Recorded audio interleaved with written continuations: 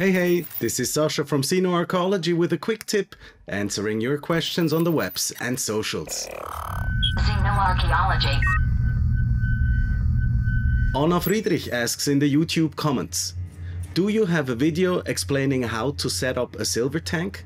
Currently a copper electroformer here and want to step it up to silver. I can't seem to find any videos perfectly explaining the differences between the two or the similarities.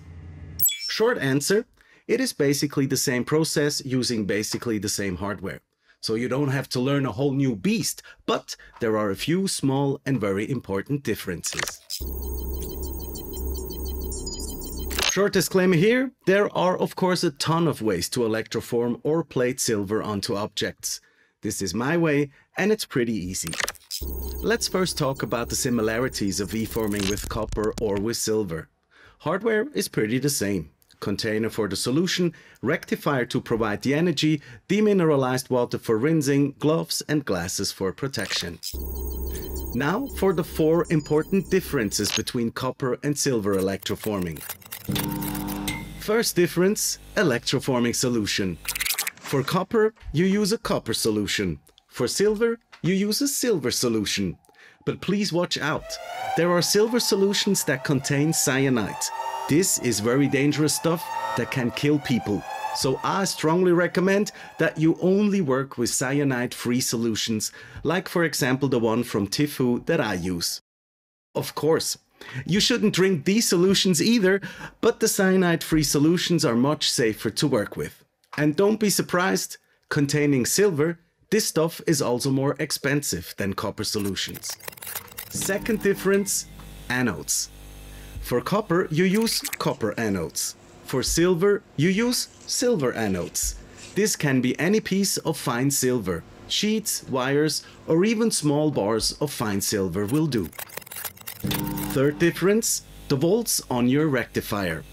While copper can take current up to 3 volts, with silver you should stay below 1 volt. Anything above will cause the silver to oxidize and turn black in the process. Even though I got no affiliation with Tifoo, the makers of my solutions, I'm a big fan of their stuff. One reason being that they provide an online calculator that will tell you the exact volts and amps to set on your rectifier. No guessing anymore, your piece will be a success every time. Fourth, and maybe the biggest difference between electroforming copper and silver. Electroforming silver is a 2-step process. You cannot electroform silver directly onto your conductive paint for chemical reasons. You need to electroform your piece with copper first and then throw it over into the silver solution to get the silver finish. I don't mind this additional step at all because fine silver alone is very soft. It can be bent or chipped very easily.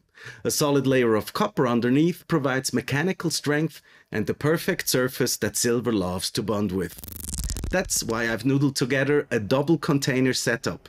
Switching the solutions like this is a breeze. When the piece has the desired layer thickness of copper, you rinse it in demineralized water and just drown it in the silver solution until the desired layered thickness is acquired there. And boom, silver. I hope this quick tip helps to up your e-forming game. If you have questions or problems you think I should cover in a quick tip, please let me know in the comments below. Until next time, happy e-forming and greetings from Switzerland. Ciao zusammen.